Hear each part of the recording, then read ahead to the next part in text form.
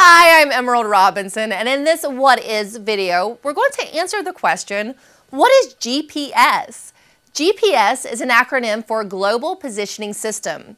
Many people use the term GPS when referring to the receiver that's found in their car, but that's not entirely true. GPS is more accurately defined as a navigational system that relies on satellite signals to show an object's location. Although scientists have been working on satellite-based navigation systems since the 1950s, the current GPS system's predecessor was created in 1973.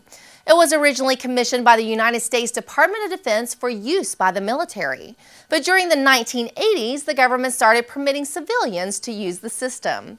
Devices that use GPS work by receiving signals from special satellites that orbit the Earth twice a day at an altitude of about 13,000 miles.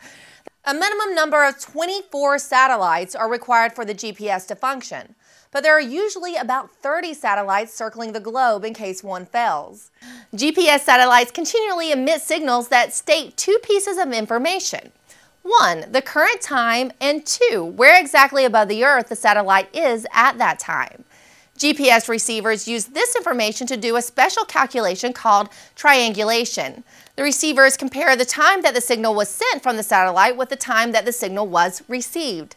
The difference in time indicates the distance between the receiver and the satellite.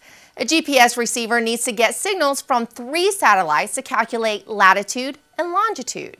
If it gets a signal from 4 satellites, it can also calculate altitude.